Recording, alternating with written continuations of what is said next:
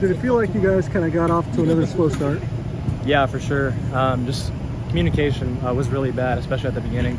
We had a little bit of miscommunication at the end too, but that was the main thing. Just not good enough communication is what hurt us. Were they doing anything tricky with that passing game to kind of get you guys? I mean, they do a lot of motions. We knew they were going to do a lot of that motions and stuff.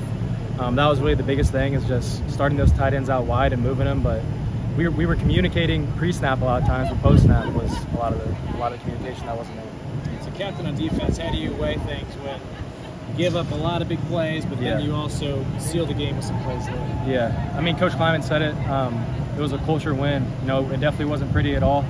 And we know tomorrow we're going to get our butts ripped in the film room, and we're going to accept it, take it on the chin, and get better because of it. So, you know, we're not happy at all with the execution, maybe, but we're happy with how we finished and how hard we played at the end to finish it. Heard some difficult words were shared at halftime. Yeah. What went all into that scene?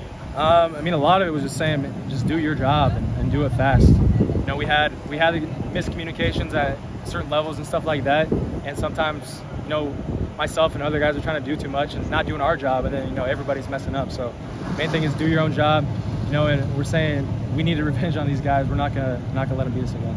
Having been here in 2022 for that loss, you escape them this time. Does it kind of feel like more of a sigh of relief with the way the game played? Yeah, it's definitely a sigh of relief. I don't know if it's satisfaction or any of that, but definitely it's going to make this plane ride better getting that win.